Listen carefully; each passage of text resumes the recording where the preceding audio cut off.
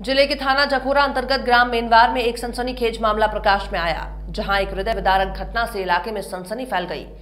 दरअसल एक दंपत्ति ने गांव के बेतवा नदी किनारे एक पेड़ पर साड़ी के सहारे फांसी के फंदे पर एक साथ लटक कर आत्महत्या कर ली।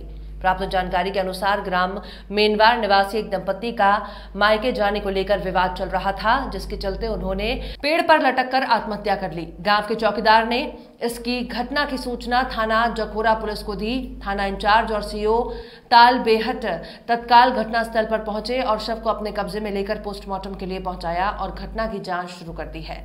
जैसा कि प्राप्त जानकारी के अनुसार मृतक का नाम शंकर लोधी उम्र 31 वर्ष और मृतक की पत्नी हर्ष कुमारी उम्र 29 वर्ष बताई जा रही है और इनका विवाह 4 वर्ष पहले हुआ था और इनका 2 वर्ष का एक बच्चा भी है। थाना जखोरा अंतर्गत एक ग्राम में आज पति और पत्नी ने प्रथम दृष्टया आपसी कुछ कलह के कारण पेड़ से लटक कर आत्महत्या कर ली है। पुलिस तत्काल मौके पर पहुंची, बॉडी पीएम के लिए भेजा गया। जनता से छानबीन की जाए, निगरानी कार्रवाई को सुनिश्चित करना है।